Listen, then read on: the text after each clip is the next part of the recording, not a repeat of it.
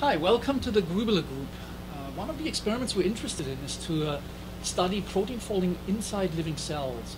Now, researchers have looked at protein folding in the test tube for many decades, and one of the things they've concluded from those experiments is that the protein energy landscape can be considerably modified or modulated by the protein environment. So this protein PGK, for instance, as you're seeing here, inside a cell is surrounded by a high concentration of Crowders, other proteins, RNAs, and so forth. And by making the protein fluorescent, putting it inside a living cell and then looking at its folding kinetics and at its stability, we can actually tell how a living cell modulates protein folding. But I'll let one of my students explain this to you in a little bit more detail. Hi, my name is Apratim, and I'm going to be giving you a brief overview of how our technique to look at protein folding inside living cells work. In order to come up with this method, we basically combined three different approaches. The first technique which we used was fluorescence microscopy, which gives us the ability to look at cells with high spatial resolution. The second technique is one we borrowed from chemical dynamics, temperature jump spectroscopy, which gives us the ability to cause rapid changes in temperature, which in turn can lead to conformational changes of proteins. And finally, to be able to observe these conformational changes of proteins, we use FReI, where we tag the ends of the protein with a donor molecule and an acceptor molecule, and a change in the distance between the ends is then monitored using fluorescence on this setup. Hi, my name is Max, and I will tell you about the experimental setup. In my hand, I'm holding the sample that contains cancer cells, and the cancer cells have fluorescent proteins in them. So what I will do is I will put this sample on the heating stage that will eventually heat the sample to an equilibrium temperature, and I will put the stage inside the microscope.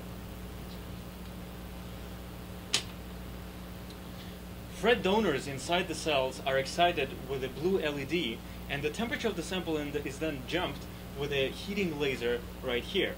We then use inverted microscope to collect the signal and split the signal into the red and green channel and project it on the detector. Hi, I'm Hannah, and I'll be talking about how we analyze our images to get information about protein folding in cells. Here on the computer, you can actually see the two channels of data that Max was talking about.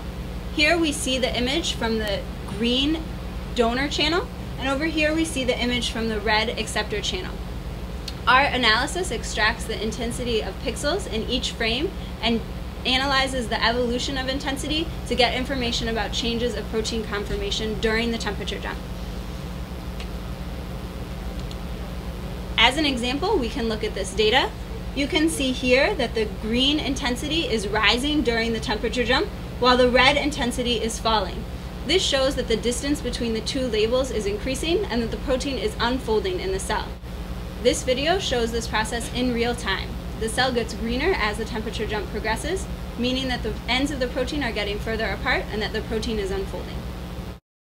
Hi, my name is Minghao. I'm going to introduce some interesting applications of this setup. We have measured the protein folding kinetics on the submicrometer scale, and we have found out a distribution of the folding rates on the different part of the cell coming from the variance of the local environment. And we also studied a heat shock protein to see how the protein is protected at high temperature.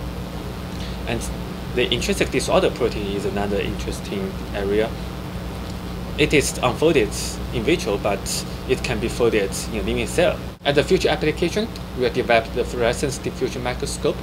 We can measure the diffusion constant and the protein folding kinetics from the fluctuations of the fluorescence intensity.